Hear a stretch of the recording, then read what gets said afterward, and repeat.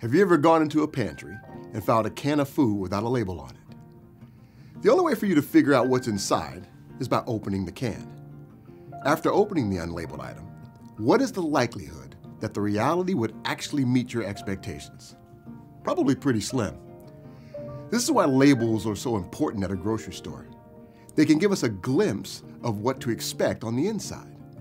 Oftentimes, the label will even include a picture of the product inside to add that extra level of confidence that what you are getting is what is being advertised. Labels are vital to a grocery store's business. But when it comes to human beings, labels can be incorrect and downright damaging. Have you ever heard someone remark, "He's the forgetful one," "She's a slow learner," or "He's the problem child"? Sometimes we can be quick to label someone without having much knowledge of who they really are. Maybe we just saw the color of their skin or their political bumper sticker or something else that triggered a judgmental reaction. Several years ago, I remember reading how our brains are wired to make those kinds of snap judgments as a means of self-protection and decision-making. I don't remember the source, but I found it fascinating.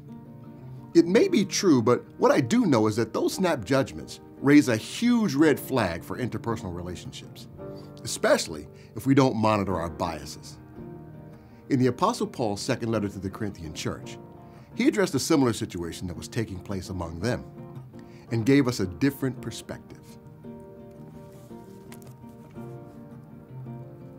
So from now on, we regard no one from a worldly point of view. Though we once regarded Christ in this way, we do so no longer.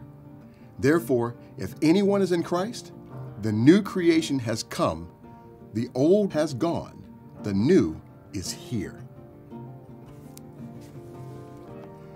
The church in Corinth may have been a diverse congregation, but accepting and receiving one another as equals was in short supply. They were still employing a worldly point of view by placing discriminatory labels on each other. And because of this, you had people that were separating themselves into their own groups according to their own biases, be it their race, their wealth, statuses, or culture. Their judgmentalism was not only disrupting their fellowship, but it was also a bad witness for those outside the church. What the church in Corinth failed to recognize is that through Christ, we receive our true identity, and all other labels, whether the race, social status, or political ideology, pale in comparison. We haven't had something merely added to us or even just an upgrade to a 2.0 version of ourselves. Our true identity in Christ brings us into wholeness and is the fullness of who we are. It's not merely a picture, but the substance of who we are. We are the blessed, free, and highly favored children of God. It is the truth of who we are, something we never have to question. And that's how we are to see each other. What label will you choose to wear? Will you consign yourself to what the world has to say about you?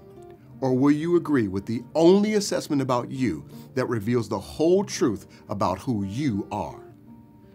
The label of being a new creation in Christ Jesus and accepted by the Father.